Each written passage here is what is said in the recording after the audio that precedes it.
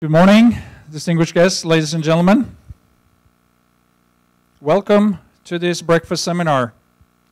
My name is Paul Broughton. I'm the commercial consul at the Royal Norwegian Consulate General here in Shanghai, also known as Innovation Norway.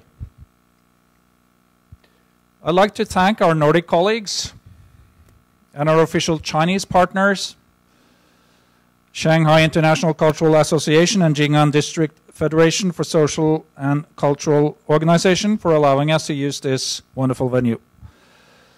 As the video showed, we are living in an unprecedented time in history where innovation and the pace of technological change are increasing. Under the slogan innovation, which is both in part in part our company name and a buzzword for today, we can think of no other topics that are more important, more crucial, and more urgent than we will present today. Exponential growth of technology, in particular artificial intelligence and the implications that this technology will have on the whole of humanity. The first speaker kicking off this morning is my colleague Ivar Moesman. Please give him a warm welcome. So this presentation will cover a range of topics, and it's literally the information in my presentation I've gathered from literally hundreds of sources. Podcasts, news, blogs, speeches, presentations, all kinds of things. So I've tried to cram everything together into this presentation. Following me is Ben and Hugo, and I'm super honored that you came here today to share with us. These guys are some of the top minds in artificial intelligence today, and I think I've watched all the YouTube videos of these guys, and they're insane. The movie we just saw, A Transcendent Man, they're also featuring in this movie. So they're really some of the top guys. So I will cover what is exponential growth technology, how to analyze and exploit it. So if you're an entrepreneur, how can you exploit this rapid growth of technology? And if you're a company, how to avoid complete disaster. Then we're going to look at some of these exponential technologies which are changing the face of this earth. So let's start. The main inspiration and source of information is this book, Bold. That's by Peter Diamandis and Stephen Kotler. So they will form the framework of this presentation. It's an insane book. I read a lot about technology because I'm super fascinated, which I think and hope you are. And this book blew my mind several times. And what I'm presenting here is just a sliver of what's in the book. So if you like the presentation today, I urge you to pick it up. It's available in audio or paperback. It's super cool book. Ray Kurzweil, here's the guy, the clip we just saw. He's the director of engineering at Google. He's one of the probably the god, I would say, of artificial intelligence and the exponential growth of technology. Maybe Ben and Hugh can argue on that. He said about this book, if you read one business book in this century, it should be this book. So it's an important book. So let's go. We have a lot of stuff to cover. So a lot of stuff happens, like we saw. Even 10 or 20 years ago, things were a little bit different. So does anybody remember this company called Kodak? I think most people do. In 1996, 19 years ago, they had 140,000 employees. They had a market cap of $28 billion US, and they had 85% market share. So they were basically the top dog, #1 in the camera market. Then what happened? A little company from Finland called Nokia in 1992 launched the first mobile phone, their first mobile phone. And you say, so what? You know, they do mobile phones. What that has to do with cameras? But of course, we all know the story. In 2002, 10 years later, there was unprecedented pace of technology. A lot of stuff happened in the cell phone market. In 2002, they launched the first camera phone. And what did Kodak do? How did they react? What did they say about this camera? It's grainy, it's shaky, you will never be able to get a proper camera photo out of that. People will always prefer the paper photos. It has artistic value and blah, blah, blah. And a couple of years later, they're facing bankruptcy. And actually in 2012, they went bankrupt. They tried to modernize, they tried to go digital, but it was all of little avail. So companies like Kodak, this is one example, they're literally submerged in their own technology paradigm, and they cannot imagine that this big edifice that they've built will come crumbling down. They can't imagine it. So that's why they laughed about Nokia. And this happens to a lot of industries. Tower Records. Does anyone know this? They're a huge, or they used to be in America, a huge supplier. They were selling vinyl records, cassette tapes, DVDs, CD-ROMs, etc. In 1986, they had $250 million revenue in the US. And in 1993, there's a little company called Napster, which was a peer-to-peer file sharing company where you can download for free MP3s. And how did Tower Records react? People are never going to buy MP3s because vinyl has this richness and depth of sound. And people are always going to prefer quality to this crappy electronic digital music. Well, bye-bye Tower Records. 2004, they went bankrupt. There's a huge Tower Records in Tokyo. They didn't go bankrupt. Just forget the last slide. And if you go back in more, like the young people here, do you remember before you were born, there was this thing called the post office? And if you want to send people a message half across the world, you have to actually use something called a pen. You have this thing called a paper. You have to take the pen, write on the paper, and you have to walk physically to this place called the post office. There you have to take a number. You have to stand in line for some time. Then you have to go to this glass wall and talk to the person behind there. You have to buy something called a stamp. You have to put it on. And you have to give them money. And then you have to write the address on it. And hopefully, probably, it's going to make it. Let's say you ship to Brazil. It's going to take how long to mail a letter to Brazil? I don't know, a week, 2 weeks? And you have to pay, I don't know, 5, 10 RMB or something. And then you have to wait for the person to receive it. He has to read it. He has to read it again. So, obviously, we have something better. Things are moving like quickly. It's insane. Let's just run through this thing. Traditional stores. Anyone remember when you actually had to buy something? Last time I bought Christmas gift for Christmas. This is the first time I had a friend of mine, a Chinese girl. I Skyped to my parents. I said, "Okay, what do you want for Christmas? My brother, what do you want? What do your kids want?" Tuck, tuck, tuck, tuck, tuck. She bought it. Done. It was probably half an hour. The whole Christmas shopping done. Best Buy, maybe actually this laser pointer doesn't work on the screen. Best Buy and Media Market. Ben now maybe you'll see there's a Best Buy in Japan as well. But I don't know if you remember, they used to be in China. I think maybe 4 years ago they went bankrupt. Media Market, huge. I used to live in Germany before. They're huge. Media Market, Saturn, big companies, stores everywhere. They tried to launch a huge store in Huaihalu. I don't know if you remember. And I think that lasted for about a year or something, or maybe longer before they closed down. And soon, Amazon will deliver packages in minutes or hours with a drone. Does anyone remember this company called Nokia? So there's this small Finnish mobile phone maker. And in 2008, they eradicated Kodak. In 2008, they had a global market share in the smartphone market for about 40%. And then there was a small company at the edge of bankruptcy before Steve Jobs came in. I think there were like 3 weeks almost. They were running out of money. And when he came in, it was crazy. And then everyone knows the story, of course, 2007. Apple launches the iPhone. And how did Nokia react to the iPhone? So Anssi Vanjoki, I don't know how to pronounce this, maybe some Finnish people could correct me. He said, Apple has attracted much attention at first, but they have still remained a niche manufacturer. That will be in the mobile phones as well.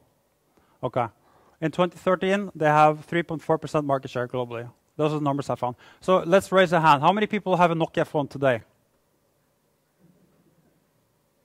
One guy, cool. So we're about 100 people here, so 1%. So, yeah, hotels. How many people use Airbnb? Okay, cool. How many people will use Airbnb for the next holiday? Okay, a few people still coming. Does anyone know about this company called Blockbuster? Yeah, and in China, of course, you have Netflix competitors. Yeah, gasoline cars versus Tesla. In 2008, Tesla launches the Roadster. And how did the gasoline car companies react? What did they say? Oh, no one's going to buy an electric car. It looks like a toy car. People want to hear the roar of the engine. It doesn't have enough range. It takes too long to charge. There's no charging station. There's no infrastructure. It's going to fall apart. It's a shit car. It'll never work. Okay. In 2012, 4 years later, Tesla launches the Model S. And Car of the Year, Motor Trend names it Car of the Year. Car and Driver calls it Car of the Century. So let's look at some numbers. The gasoline car manufacturer said no one wants to buy Tesla. Okay. So 2013 US sales in units, the Model S, 17,000. Beating Mercedes, BMW, Audi, Lexus, Porsche. And shortly after that, Tesla launched the Model S D. D is for dual engine. 2 engines is all-wheel drive. It goes 0 to 100 kilometers an hour, 2.8 seconds, and it has longer range. I think 3 months ago or something, they launched the Model X, which is an SUV, which has even more crazy technology. And then in 2017, they plan, if they can build a gigafactory. By the way, have you heard about the gigafactory? It's a joint venture between Tesla and Panasonic, and they're going to build it in Texas because they need this gigafactory. It's a huge factory producing batteries. And this factory, when it's operational, it's 100% driven by solar power. And this one factory alone will create as much battery as the rest of all existing companies producing batteries. One factory. This model is called the Model E. And you see it? Right? Right? Okay, cool. I was going to get a reaction out of that. They called it a Model E, and they wanted to call it the Model E, but then I think it was the CEO of Ford, he calls up and says, well, you cannot call it Model E, because we have a Model E. So we have a patent on it. You're not allowed to use Model E. So Elon, he says, okay, whatever, we'll call the guy up. Why? Are you serious? Are you really going to use Model E? Are you going to produce a car called Model E? And the guy says, yeah, we are. Yeah, we are. Okay, great. So that's the old industry versus new one. Tesla gives out free patents of most of their technology. The supercharging stations, they give them out. They say, hey, we're going to make money. Of course, we have to survive. But our mission is to go from oil energy, dependent energy to a solar energy. So let's all make electric cars so you can use all our patents. Versus Ford, they want to keep Model E. So Tesla solved it by calling it the Model 3. You know, people love Tesla. So let's stick to cars, taxis. How many people use Uber or Lyft? Yeah. How many people prefer Uber to taxis? Yeah, it's just far better, you know. Sticking to cars still. Drivers, Google, self-driving cars.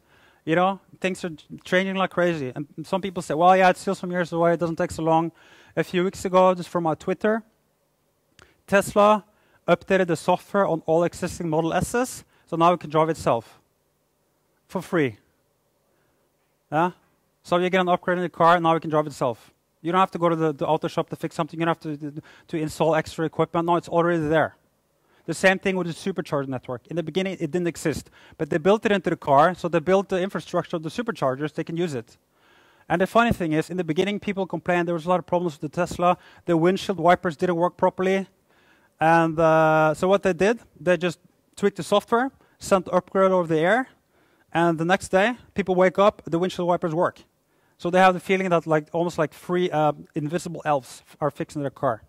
You know, it's incredible. It's basically software. So that's the self-driving cars. Let's go a little bit back and look at electricity. When Tesla and Edison popularized electricity, they went to war with each other. Because Tesla was doing alternate current, and Edison was doing the direct current. And they had a fight. And actually, they went so far as to electrocute an elephant using, I think, DC power. And in the 1881 electricity exhibition in Paris, the media said that when this exhibition is packed down, this will be the last time consumers will see electricity. Because then the world will return to the reliable source of heat and energy of paraffin. So that's how they reacted. And then they proceeded to print news article after news article of houses burning down. They said only the elitist rich people would possibly want to take electric wires, rip down the walls, put in the wires of the sole purpose of burning your house down. Yeah? So they didn't say, Tesla, Edison, this is amazing. Thank you so much for this amazing invention to humankind. You're gonna increase the lifespan. People are gonna change the whole manufacturing system. People are gonna live longer. You're gonna eradicate poverty. No, they said, you crazy kook, you're gonna burn our houses down. That's how they reacted. Let's go back even further. Look at the horse and carriage industry. You know, when the first automobile came, how did they react? They said, oh, who's gonna wanna buy a gasoline car? They're smelly, they're expensive, they're noisy, they destroy the roads, there are no proper roads. Just crazy people would buy this car. Yeah, so that's the horse and carriage. So you see the line through history. Industry after industry, even Nokia made the worst example. You know, they repeat these mistakes. So let's look a little closer at the Kodak story. It was started by George Eastman. He was obsessed with chemistry. He worked in his mother's basement. 1880 was the camera. 1888, it was commercially available. As you press the button, we did the rest. And George Eastman's goal was to make photography as easy, as convenient as a pencil. In 1892, Kodak Eastman Company was born. And the next 100 years, he did just that. He worked to make photography as easy as a pencil. In 1975, there was a graduate student called Steven Sasson. He was hired by Kodak, and he was given one task. Is it possible to store images digitally? So he worked with this, and he made the first digital camera. It was 3.8 kilos, a resolution of 0.01 megapixel. It stored 30 black and white images, and they stored it on cassette tape. So no film, no paper. And what questions did the management team ask Steven Sasson? How did you do this? This is amazing. This is the greatest technology ever made. Oh my God, we're going to revolutionize everything. No, they said, once it's ready, when can we use it? When will it pose a threat to us? When will other people catch up? And why would anybody want to use it? So basically, they ignored it. Yeah. So that's the reaction.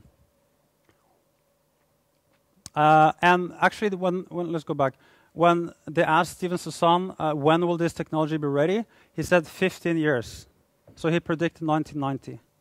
How did he do that? He used something called Moore's Law, which says, Gordon Moore, I'm sure you probably know it if you're interested in this type of thing, so I'm not going to spend too much time. Basically says the number of components on a dense integrated circuit doubles every 12 to 18 months. That means if you have a motherboard with 100 components this year, next year it's going to be 200 components, and then it's going to be 400. So it goes from 1 to 2 to 4 to 8, 16, 32, etc. It follows exponential growth as opposed to linear growth, which is 1, 2, 3, 4, 5. So why is this important?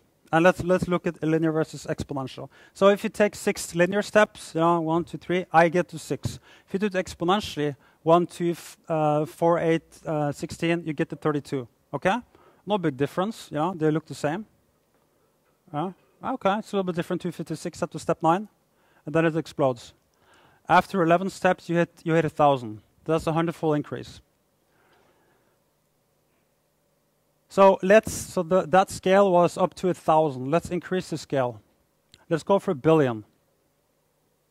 That was the last chart ended at 1,000. That's it. You can't see the difference. Next one, 4 million. Still can see it. Then what happens? It just explodes. Hits 1 billion. So said in a different way, if you take 30 linear steps, if I walk 30 steps over here, it's 30 steps. So I get maybe a third across this exhibition. If I take 30 exponential steps, I do 1 billion steps. Now it's a challenge. How if I walk from here 1 billion steps? How far do I get? Let's say I go out of Shanghai. I walk west. I walk 1 billion steps or 1 billion meters. How far is that? Anyone? Does anyone dare? to the moon? Or where? Like what? Norway? How far do we get? Or just make up your own idea. How far do we get? To another planet. Shouldn't that smart people? 26 times around the Earth. You go 26 times around the Earth, and that's the point. We'll get to it later, but like Kodak, they're thinking, okay, it's going to go 1, 2, 3, 4. Okay, so it's it started 0.01 megapixel. Okay, 0.01, and then it's 0.02, 0.04. Okay, who cares? It's never going to catch up. This is shit. 26 times around the Earth. Let's imagine that a little bit more. That's if you take the Earth, stretch it out, and you place it 26 times versus 30 steps. I mean, that's insane. And that's the type of thinking that people can't possibly imagine. That's why it's so difficult to understand exponential growth. And underestimating exponential growth is very easy to do. So we humans, we evolved over hundreds of thousands of years as hominoids. And how was our life? Our life was local and linear. It means local, everything in our life was basically a day or a few days walk away. And over tens or hundreds of years, nothing really changed. If you're running after a gazelle, you run linearly. He's running there, you run there. It's a straight line, right? So our brains are hardwired biologically to think linearly. We don't understand exponentials. Today, however, we're living in a global and exponential world. So if something happens across the world, you know about it instantly. And a lot of things doesn't happen in 1,000 years. A lot of things happen in 6 months. And our brains are not evolved to understand this. However, if the goal is to avoid these kinds of mistakes, if you're Kodak or a company, and if you want to exploit it, if you're an entrepreneur, then you better understand the characteristics of exponential growth. Because that puts you in a very good position as a company. If you understand this, you can take advantage. If you don't understand it, probably your company is going to go out of business. Because we live in a world where exponential growth is the new paradigm. So you better understand it. Peter Diamandis and Stephen Kotler, which wrote the book Bold, they developed a framework for understanding this exponential growth. With this framework, you can analyze it. You can look at the industries today and understand where they're going to go, which industries that you probably should position yourself in. Maybe you should learn something about this. So what are the 6 Ds? Digitization, deception, disruption, demonetization, dematerialization, and democratization. 6 Ds. We'll go through them very quickly. Let's start with digitization. And let's take the Kodak example. So what happened to Kodak? Kodak was in the memory business. And the memory business used to be physical. It was physical image on film, developed on film, and it was stored on a piece of paper. And then suddenly, it became digital, right? It went from physical stuff to an image processed with ones and zeros and stored as ones and zeros. So that's what happened to Kodak. If you look again at the linear curve, Kodak was on this path, right? Not so much happened in the development of the technology of the film. Yeah, something happened, not really so fast. It was evolving linearly. And then Nokia, actually, when Sasson invented the camera, the whole industry jumped from the red one, it jumped to the blue one. But Kodak didn't understand. They thought I was gonna. Well, in the past it evolved like this. It's gonna do it in the future. No, so that's what happened. So the whole industry moved, and they didn't even know it. Right. So after digitization, we have deception. What is deception? Deception means it went from 0.01 megapixel to 0.02 to 0.04. It's deceiving because it doesn't seem like it's a big deal, right? 0.02 is nothing. So it's initially deceptive, but then it becomes visually disruptive. And that's our next D, disruption. So disruption we define as any innovation that creates a new market and it disrupts an existing one. So we look at the Kodak again. We see the evolution of the technology following the linear curve, more or less, and then suddenly the digital camera is invented. Actually, it starts before that with the invention of computers and stuff like this. And then it takes on exponential growth. And if you're a company, you better understand this, and you better be on the blue line. And so we live in an exponential era, where it's disrupt or be disrupted. Right. So to sum up, we have digitization, then follows deception, then follows disruption. And how do they react? How does like we saw in the beginning, all these slides, all these industries, what do they do? First they ignore it, then they laugh, then they understand, oh shit, something's happening. They start fighting it, and then they lose. Every time. Well, not every time, but often. Right, so now we have the 3 Ds left. We'll go through them quickly. Demonetization, what does that mean? Demonetization is the vanishing of money from the process, the vanishing of money from goods and services. So let's say, who needs film? Well, you have megapixels, right? Film, and it just disappeared. So let's take one example. Let's say you're sitting in Shanghai in Waga's Cafe, or actually since EQ is our food provider, let's say you're sitting in EQ Cafe, if they even have cafes. You're using a computer, and you're running a free version of Linux. You're using free Google Docs. You're using the free internet, and you're using free Skype, and you're using a free version of Google Chrome. It's all free. Yet, Linux is a $30 billion ecosystem. Google is one of the most valuable and profitable companies in history. And Skype, in 2008, I think it was 2008, was sold for $8.5 billion to Microsoft.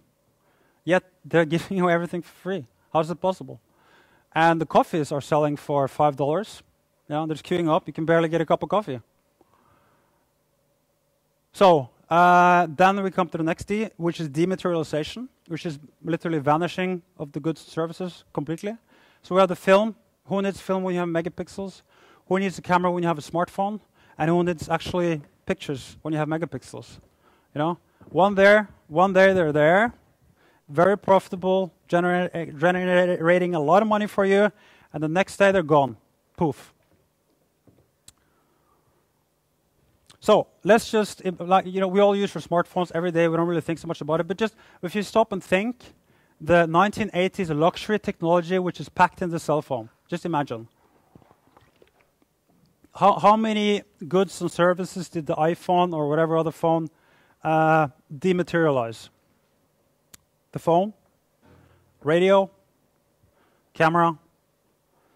And these are just some of the apps I could find. Your pictures. Maps. Remember, you used to drive around. You know, probably when you were younger, you were driving with your family around Europe on road trips, and you had one guy assigned to being the map guy to read. And then we went through the letters. Health records. I mean, it's still in existence. Yeah, Apple now launched obviously the new health app. Pedometer. I never actually used it, but it's there.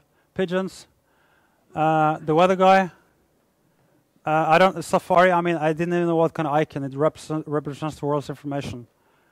And then, there's other stuff, books. I mean, I'm sure you can think of things. Reporter's handbook, books, voice recorder, video game arcade, flashlight, TV, clock. It's getting boring. Record collection, tape recorder, dictionary, encyclopedia, daily newspaper, video conferencing system, pocket foreign language, translation, scanner, payment terminal, GPS device, friends. Sorry, I forgot that one. Girlfriends. No, that was a bit high. The news, the iPod, paper comics, calculator, calendar. I mean, and that's probably 1%. I mean, you know, think about it. I made the list, and I just really blew my mind. Everything is in the pocket. It's insane, and that's all because of the power of exponentials. Next, the last D is democratization, which is basically the hard cost of a goods and service drops to the point where you can upload it on the platform. It's free, available to everyone. So example is in the 1990s, actually a Maasai, what do you call it, Maasai warrior, for example. A poor person somewhere else has access to more information than Bill Clinton had in the 1990s. That's democratization. Power to the people. Yeah, so these are all examples from the past. Let's have a look at the future. These are some interesting statistics. So, 1920s, the average age of a company on the S&P 500, 67 years. 2010, 15 years. In 2020, oh, by the way, this is research done over 10 years by Professor Richard Foster. In 2020, more than 75% of the companies in the S&P 500 we haven't even heard about. Interesting. 2025, 40% of the top companies will no longer exist. Yeah, 40%. That's pretty crazy. Yeah, that's 10 years away. So the lesson is for linear thinking companies, the linear thinking of the 1960s will be your downfall. Simple. So let's wrap up the story of Kodak and by looking at Instagram. 2007, Kodak went out of business. In 2010, Instagram was founded, and they continued on George Eastman's mission of making photography as convenient as a pencil. In February 2012, they were valued at $25 million, so 2 years after they were founded. A couple months later, they launched the Android app for Instagram. It was $1 million in one day. And the value shot up to $500 million. Then Facebook bought Instagram, and it's 13 employees for $1 billion. So that's in the same month. And ironically enough, the same year, Kodak went out of business. Right? September, yeah, this year, Instagram celebrated 400 million users. So how did Kodak, which is a 100-year-old company, had 140,000 employees in 1996, 19 years ago, and this huge market cap go bankrupt? And how did a handful of entrepreneurs, 13 people, go from working in the garage to $1 billion buyout in 18 months? Simple. Instagram was an exponential organization, and Kodak was a linear organization, as we saw. So, welcome to the new Kodak moment. This is the time when an exponential fork puts a linear business or industry out of business. So, small everyone. So, that was the past. Now we're going to look at, so now we established that we have this thing called exponential growth technology. It's super powerful. Companies that understand this growth, this evolution, and are able to take advantage of this, we call them exponential companies. So let's look at some of the exponential industries and what they're doing. So due to time, I don't have so much time, so I'm going to look at 3D printing and Bitcoin. And my two other distinguished speakers are going to focus on arguably the most important one, by a long shot, robotics and artificial intelligence. So let's start with 3D printing. How many people have 3D printed before? Do you have you tried it before? Obviously these guys. It's one guy. Yeah. Yeah, cool. So what is 3D printing? 3D printing is additive manufacturing as opposed to subtractive manufacturing. Subtractive manufacturing is, the first example is stone chipping. So you have two rocks, you chip them against each other until all that's left is a really sharp rock, and you put it at the end of a wooden stick, and I have a spear. Now you can kill pigs. As Michelangelo famously said, he would chip away until all that was left was David. So he said, I saw the angel in the marble and I carved until I set him free. So that's subtractive manufacturing. 3D printing is additive manufacturing. So instead of taking stuff away, you add them. Yeah? So basically, it's like, imagine you have your own printer, desktop printer in your office or home, that gets instructions from the computer in 2 dimensions, X, Y, right? So it prints it. 3D printing is just adding a 3rd dimension, the Z-axis. So it just gets instructions, does one layer, gets another instruction, adds a layer, and it does it, and then in the end you have this. So it's just a 3rd dimension to printing. Charles Hull invented the 3D printing in the 1980s, and he founded something called 3D Systems. That was the first 3D printing company in '84. It took about 20 years. Development was slow, expensive, super complicated. And this is actually the first 3D printer. You can kind of think back to the first digital camera. That was after, I think, 16 years of development. It looked like that. So 16 years of hard development, you go from this to that. And that was in the early 2000s. And 3D Systems was at the verge of bankruptcy. They had 6 printers. They could print 4 materials, and they had to source the material from somewhere else. The cost of a printer was about $200,000 and it was you literally have to be an astronaut to use it because it was super complicated. Today, 3D Systems is a $6 billion company, and they have 40 printers, and they print whole dashboards with this printer. They have 100 different materials. They make most of the materials themselves, and they have all sorts of different materials, from nylon, plastic, even biological, and cells, and to solid metal. So you see the development. The cheapest one, the smallest one, is called Cube. Today it retails for $1,300, but in a couple of years it's going to be $500, making it very attractive. So the goal is to make a 3D printer so easy that kids can use it. You can use a mouse, you can use a 3D printer, and you can even design for one. So today we're standing at the cliff of the 3D printing revolution. So let's have a look. Let's have a look at what we have today. Just some examples. This is just not even 1%. iPhone cases, a vase, another crazy thing, decorative thing. Things that are basically impossible to make in normal ways. I have an example here. I got it from visit to incubator, very simple. Who wants it? I'll throw it. No, just too close. This one? Okay. What? This one? Okay, I'll take the guy. Cool. So that's actually, just pass it around, and whenever you feel you're done, please don't stick it in your pocket, throw it back to the stage, and let's see if I can catch it. Please don't throw it at the screen. Yeah, so actually it's kind of cool, because it has what do you call those Russian things where you have the dolls, one after one after one? Babushka. So it's kind of like a Matryoshka. Cool. Babushka's grandmother.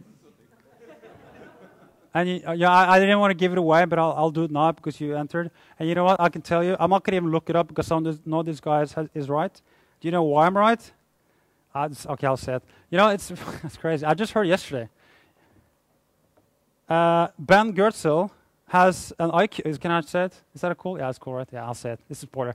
Has an IQ higher than 180. Okay? So I'll trust him. In the world today, I looked it up yesterday. It was Yahoo Answers, so I'm not sure how reliable this is. But apparently, according to this Yahoo Answers, in the world today, there's about 356 people with 180 IQ or higher. Okay? So the speaker after me is one of the smartest people in the world. Not to build you up, Ben. I'm sorry, but I have to say it. I think it was so cool. It blew my mind. Anyway, so please pass it around. It's a Marushka. Babushka. It's a thing that, so it has 6 layers, or I think it's 6 or 5. So you have one ball and then another ball and another ball. It's a super simple thing, but it's kind of cool. So have a look at it. That's, I think it's called like a gyro cube, which basically the inside spins, the outside doesn't. You know, you can make things. Oh, this is all the women. Take notice. Sit up and take notice. These are 3D printed shoes.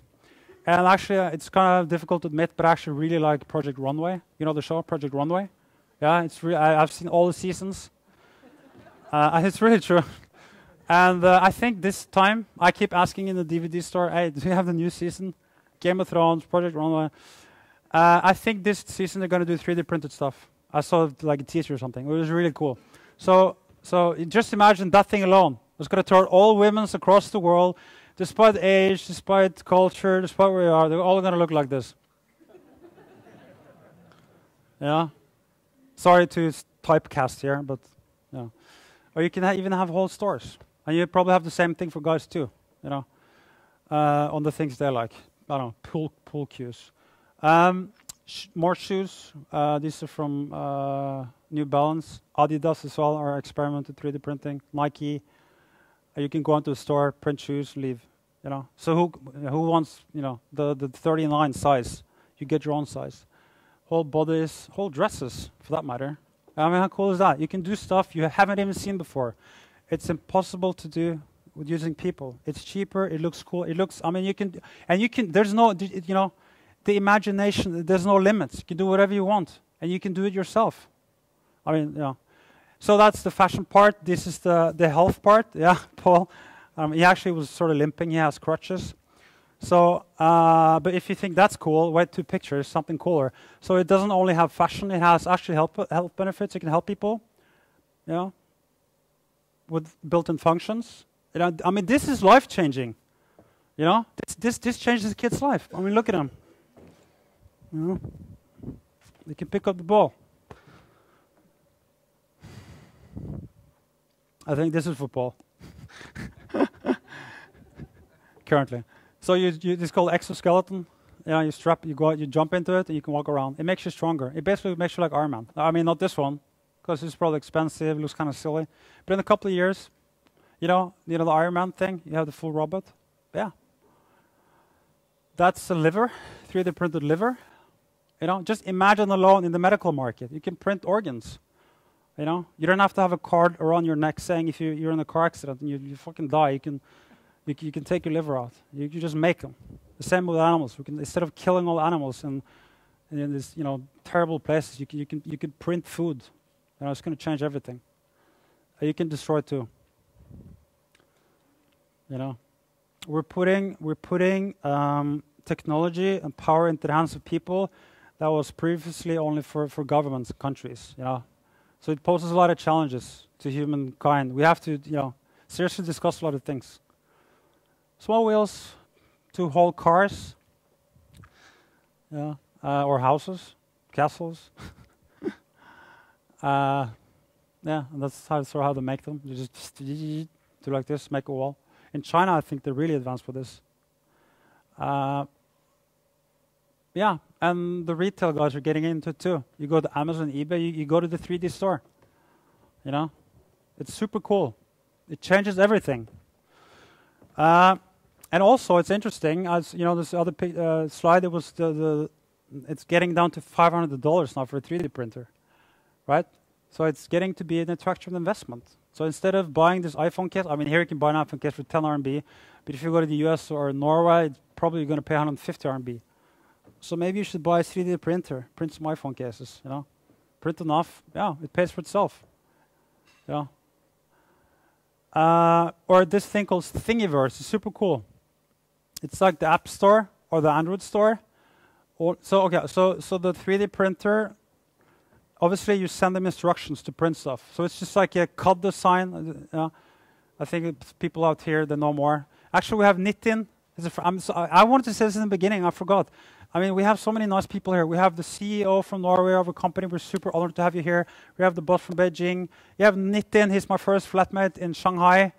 He runs Green Drinks Initiative and Green Drinks, which is like a huge community for architects and designers in Shanghai. They have meetups, I think, once a week or something. Super cool. And Warwick, he's a TED speaker. He wrote the 1 Minute Presenter. And so we have friends, colleagues. I'm happy. I know I forgot to say that. But so Thingiverse, you can basically just download for free instructions to your 3D printer, and you can just print stuff, right? So instead of the App Store, where people make apps, throw them on the App Store, you can download for free. Then you can download free, designs for 3D printers. This has some really cool shoes. You put on the Thingiverse, other people can make them for almost nothing. So 3D printing has been popularized and called the third industrial revolution. The steam engine was the start of it, and then Henry Ford used economies of scale and mass productions, which means basically if you produce enough, it's going to get cheap. 3D printing will democratize manufacturing. So it's going to take manufacturing away from big corporations, big companies. Previously, you have to buy a factory, you have to specialize labor, you have to specialize machine. Now everyone can do it. Let's go to some more advanced examples. This is SpaceX. We talked about Tesla before. I'm sure most people know that's the second company of this amazing Elon Musk. He does SpaceX, Tesla. He's the chairman of Solar City. He's doing Hyperloops. It's insane. And he's calling his lineup of cars things like sex. That's cool. It's like the new cool entrepreneurs. So SpaceX, they actually have their headquarters in California. They actually produce. So SpaceX is a private it's a privately owned space company. So they want to fly stuff into space. And Elon Musk is the CEO. So they have in California, they do produce. And there's only maybe a handful of other competitors. There are not a lot of people that are doing space. It's very expensive. The probability of failing is really high. So a lot of people don't do it. And most of the rocket companies, they outsource from thousands of suppliers. SpaceX makes most of it themselves in California. So, and they do cool stuff like Oculus Rift. The Oculus Rift. This is 3D virtual reality thing you put on, and suddenly you're transported into the digital world. They combine Oculus Rift, Leap Motion, which basically detects your motion. So now you can see you're living in computer land. It can detect your hands, everything. And then you combine a metal 3D printer, and you can design stuff in the air. And you can just send it to the 3D printer. So that's sort of Iron Man type capabilities. Which, ironically enough, Iron Man was actually sort of based a little bit on Elon Musk. Before they did the movie, they wanted to find like a crazy character, Robert Downey Jr., and he was following Elon Musk around. Because Elon Musk was the closest example of Iron Man today. Yeah, and this is the Dragon 2 capsule engine. This is the new generation of spacecrafts, which are being designed by SpaceX now. They're designed to take 7 astronauts into space, and they're going to dock with the International Space Station. It's designed to go to other planets and land by itself.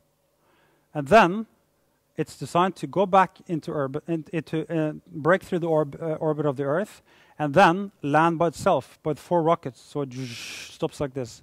And that's revolutionary in space and rocketry. Because today, the way things are done, you take a rocket, you send it up to the International Space Station, and when it goes back, it plunges into the ocean, and you fish out the people.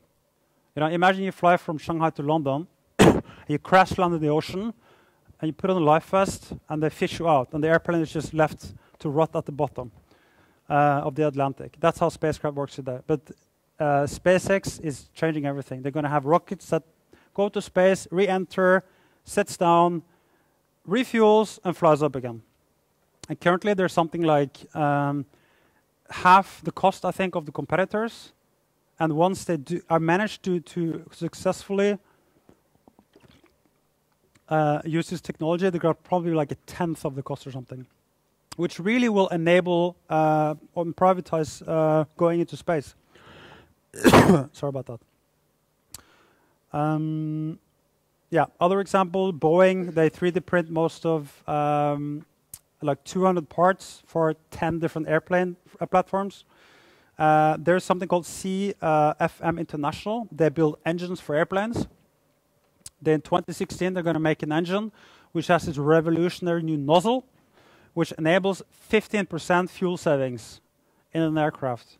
Imagine over the lifetime span of an airplane, 15% reduction in cost. That's translated into hundreds of billions of dollars because of 3D printers, because they print stuff you cannot print before.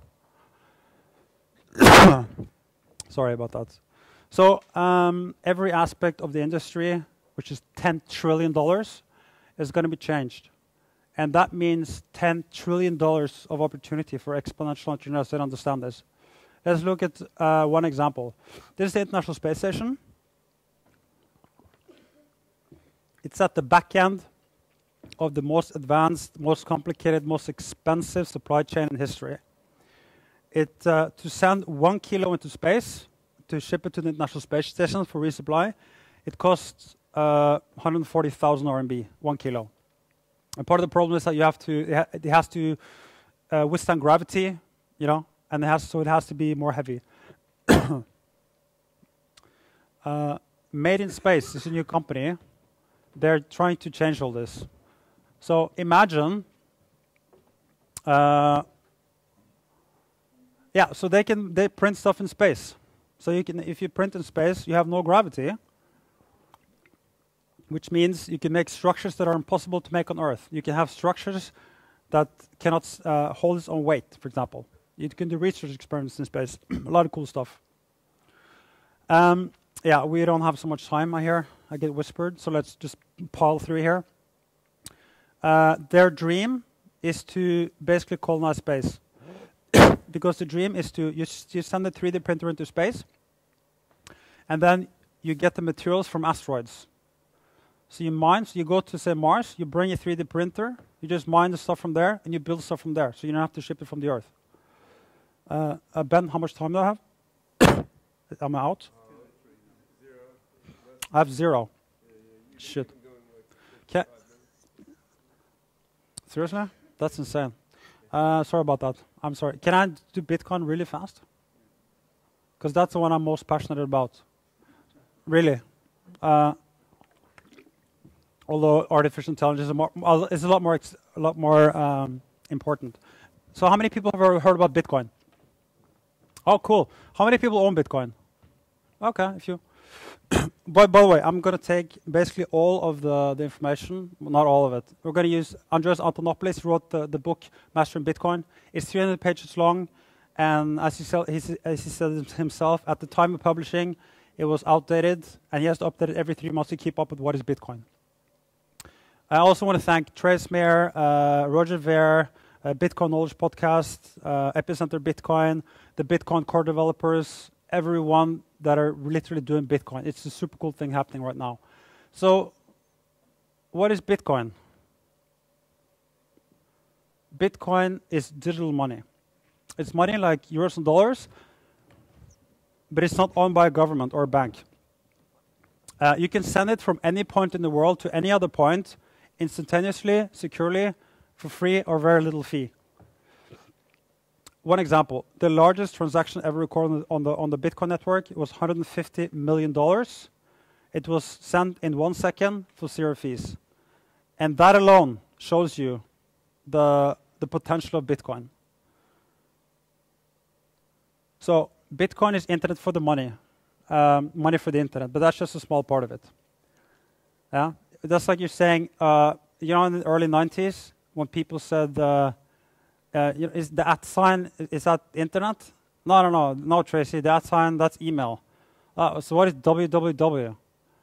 Same thing with Bitcoin now. Bitcoin is also digital money, but that's just one thing. What Bitcoin is it's a decentralized distributed system. Those are a lot of fancy words. This is a centralized system. This could be like a bank, Google, Facebook, a bank, healthcare institution. What do? They gather information. They hoard this information. Could be your money, could be health records, could be your searches, your emails, everything. So they collect information from the consumer. So we give them power. Information is power. So we trust them to keep this information safe. So they are our watchmen. So we're literally giving them superpower authority, because they're keeping all our records, right? So we have to trust them. So that's how things work today. Centralized system, right? The only problem is there's one center which means there's one center to attack, right? So if you go to Family Mart or eBay or Amazon or 7-Eleven or wherever you spend money, you pull your credit card, you're giving all the information on the card to that supplier. Everywhere you swipe your card, you're giving information. And you're giving away pull requests, which you authorize to take money from your account. So even, small shops. Bitcoin is decentralized, distributed network. It means there's no center to attack, and everyone in the network can talk to each other, right? And Bitcoin solves the old problem of decentralized trust. Before, you had to have one center with one trust. The invention of Bitcoin is decentralizing trust. That's the invention of Bitcoin. So you don't need to rely on these people anymore. Who watches the watchman? That's the question. You don't need them anymore. The network does. So that's the first decentralized distributed network of trust. And it's 100%. It proves trust 100%. Wait, how did you trust Mt. Gox 100%? Very good question, Ben. I'll answer that. Did you hear about Mt. Gox? There was an exchange doing Bitcoin, and someone stole $500 million worth of Bitcoin from the exchange, and that's in today's value. It could be billions, trillions in not a long time. And you ask, Ben, how did they hack it? Well, the problem is people gave their passwords to Mt. Gox. So they operated as a normal bank. And so people went to Mt. Gox, hacked Mt. Gox, took the passwords, took the money. So Mt. Gox went bankrupt and it failed because it operated as a centralized system. That's why it failed. Is it known that it was hackers and not the actual owners of Mt. Gox? Well, he's in Japan, right? And he's going to be on trial now. Yeah. He was like a French guy. Yeah, so they failed, but they failed because, okay, I don't have time, so I don't want to go through this. This is a rant on the banking, basically saying that, fiat currency is fractional reserve banking, which means if you put $100 in your bank, the bank can take, if it's 10% reserve, they can take 90 and borrow it out. And the guy who gets $90, he can write a check, and then the bank can send out 89 again. And it continues. So $100 can become $1,000. It's a fraction. Yeah? And also, the Federal Reserve can print money. If the government, before, if the government wanted to go to war, they needed money, right? So they have to raise money from the people. But today you have the Federal Reserve, which means the government makes bonds, and then the Fed prints money, and they just trade the money for the government bonds, and now you have money. And so it's inflation system. And by printing more money, you make everyone else's money a lower value. It's inflationary system. So we have a lot of debt in the world today. That's the current system. Bitcoin, it's asset-based. So if you have 10 Bitcoin in the network, no one can take it from you. It's in the network, guaranteed, proven. It's like a safe deposit box. It's an asset. It's like gold. Right? It's not leveraged. The issuing of Bitcoin is predictable. Everyone knows how much is going to be printed every time, all throughout history. Total is going to be made 21 million Bitcoin. So Bitcoin is the deflationary system. And $1 you can break into 100, right? You can break into cents. One Bitcoin you can break it to 100 million. So, and there's going to be maximum 21 million Bitcoins. So 21 times 100 million is 21 quadrillion coins. The smallest unit is called the Satoshi, named after the founder. Bitcoin, this is what the Bitcoin network looks like. And this is interesting because most people have no clue. How big is the Bitcoin network? Bitcoin is the world's most powerful computing network. If you take the 500 fastest supercomputers, the Bitcoin network is 256 times more powerful. And that was in 2013. In the history of humanity, Bitcoin is the most powerful computer network ever made. Doing one thing. Ben is shaking his head. Dedicated to that. If Google took all servers, all the computing power of Google, turned it on to Bitcoin, they're going to be 1% of Bitcoin. So Bitcoin is 100 times more powerful than Google. So I'll go very quick now. So as internet isn't just electronic mail, Bitcoin isn't just electronic money. The internet is a network that allows a lot of cool stuff to happen. It allows applications to build on top of that network. It's the same with Bitcoin. It's not electronic money. Money is one thing you can do on the Bitcoin network. It's a protocol. So let's just run through this really quickly. What can we, okay, so we have this network now called Bitcoin. So what can we do? Let's look at some financial applications. Money we covered. Banking. You know, a 10-year-old in 10 years can run the SWIFT network on his mobile phone. Yeah? He can be a bank. He can be a brokerage house in 10 years. Right? By the time they are allowed to open up a bank account at 16, they'll have 5 years experience using Bitcoin. And then, in fact, we're already seeing this. Kids are using Bitcoin because they're not allowed to open up a bank account before 16. And by the time they get to Bitcoin, try to explain to them what a check is. Try to explain to them why you have to pay them £5 so you can keep their account with you. Yeah? Try to explain what an overdraft fee is. While you're doing that, you might as well send them a fax machine and a landline because they're just as likely to buy that as they are to open up a bank account. Payments, I'll do like 1 minute now. Sorry, but today in the world, there's 380 billion transactions being done. And every transaction, you have to pay a little fee to the credit card companies. With Bitcoin, it's all free, or for very little money. You can do micropayments. You can pay you can download. You can pay for one listen. You can pay for one article. You can send 1 cent from here to Africa, and it costs nothing. Yeah, you can't do that with a normal payment network. This is too expensive. It's eaten up in fees.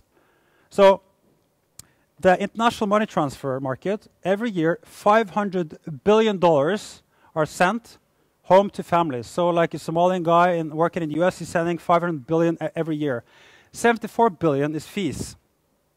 So he's paying Visa and up to 30%. The poorer the country, the higher the fee. Yeah? With Bitcoin, there's no fee. Free. So you're refunneling $74 billion from the most the biggest companies to the poorest people. And things like aid, $150 billion are sent to aid. And who are they sent to? You know? Dictators, countries, the richest people in the poorest countries. And you hope some of that money is going to trickle down. Bitcoin, you send directly to the people. Done, for free.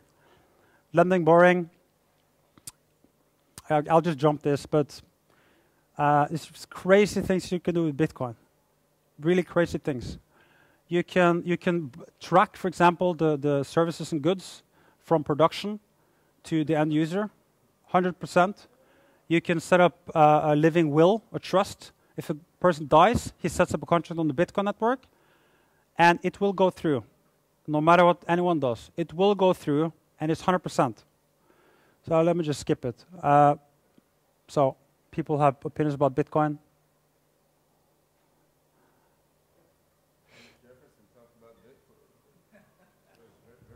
No, he said the issuing power of money should be taken from the banks and given to the people, and that's what Bitcoin does. So I included it there. So banks are, are banks interested in Bitcoin? Well, they're starting to be. In the beginning, they were ignoring it, but now they're getting around, right? It can be a revolution. Yeah, probably can hurt the banks. Blockchain is the same as Bitcoin, basically. They're looking into virtual currencies. Right? They have a project with 22 of the biggest banks working together with R3CEV to experiment with Bitcoin. But they're also trying to discriminate against it. They're trying to block it. Anyway, I'll stop it here. Because I'm really sorry that I went over time. I'm sorry, Ben. That was my mistake. It's a lot more. But so basically, Bitcoin is an exponential technology. Normal money is not. So let's see in a couple of years what's going to happen. On the left is my WeChat. Actually, whoever scans it now, I'll make a group so everyone connects instantly to each other, if you want. That was one of the best things. I went to this seminar, and the guy just did that. Everyone scanned it. He made one group, so everyone are connected now instantly to each other, if you want. On the right is my blockchain Bitcoin address. It looks the same. So you can send money. There was a guy in the US during an NFL. You can actually start setting up now if you want. There was a guy in an NFL match, and he needed money for college. So he had like a sign. He just started showing the QR code saying, hey, I need money for education. People are sitting home like, oh, cool. They just took out their phone, swiped it, they scanned it, and sent him Bitcoin. So every person said, you can send 1 RMB. He got $10,000. Crazy, huh? So you can send one. Okay, so I make one last point when Ben's setting up. And again, I'm sorry for the time. So right now you're doing Twitter, right? Let's say you support someone. I support someone in Venezuela, which I really like. What can I do today? Hey, I can give him like a Facebook you like. Or I can send him a tweet. You know, hey, you can retweet. It's really cool. You know, it shows support. Yeah. But with Bitcoin, you can actually send them money, which means everyone in the world, if they like someone, they can send someone money, right? So that's you're putting power. You're putting power behind it. It's going to change a lot. So you're also again taking then the power away from the corporations and giving it to the people. Hold on. When you use the restroom, you can talk about Bitcoin. Oh, seriously? Okay, cool. I think you should give the other cryptocurrencies some love too. Yeah, okay. So yeah, it's cool. I mean, there's so many things with Bitcoin. It's just insane. Again, Andreas has a book, 300 pages, and that doesn't even explain Bitcoin. And I have like 1 minute to do it now. But yeah, there's some like 1,000 other currencies. So you can just make money. You can make programmable money. Bitcoin is just one. And they're called alternative coins, altcoins. You have Doge. Sorry? The blockchain. Well, yeah. Well, if you look at all the articles, actually banks, they're scared to say Bitcoin. Because Bitcoin, right, the whole Bitcoin thing went through the same as the internet, right? The reactions to Bitcoin, right? First it was denial. Bitcoin isn't real money. It's just silly internet money. Yet you can buy goods and services for it. Yeah, it's real money. It's intangible. Sorry? It's not tangible. That's my objection. It's not also it's non-regulated. Well, no, they're making regulation now. You know, it's really new. It took a long time before internet was regulated. Yeah, of course. I mean, the example that I gave. So, okay, let's say. I mean, you know, there's, you know, before, you know, there's a separation of church and state, and there's a separation of in the U.S. of government and money. Federal Reserve, it's federal, right? It's public. No, it's not. It's something. It's independent of the government. You know, it operates like a private corporation, and they print the money, and they loan it to the government. I mean, how crazy is that? You said corruption. You know, before they separated money from the government, because government manipulates money. Now money manipulates government in some places, right? Just look at the lobbyism, right? So instead of you have big corporations funneling money into politicians, people can now do it. You know, instead of saying, "Hi, I really like you," there's a lot of people, you know, that have all this grassroots support from people. But what they can do, they can have a sign, and they can say, "We really like you. I follow him on Twitter." Well, now you can give him money. Now every person in China can send 1 RMB to a person in America. He's you know, he has $1 billion. $1 billion. Yes, I'm still on Bitcoin. So I'm sorry, we switched now. I'll shut up. But we have a Q&A. Yeah, thank you. So you need this, right? Yeah, let's see if it works.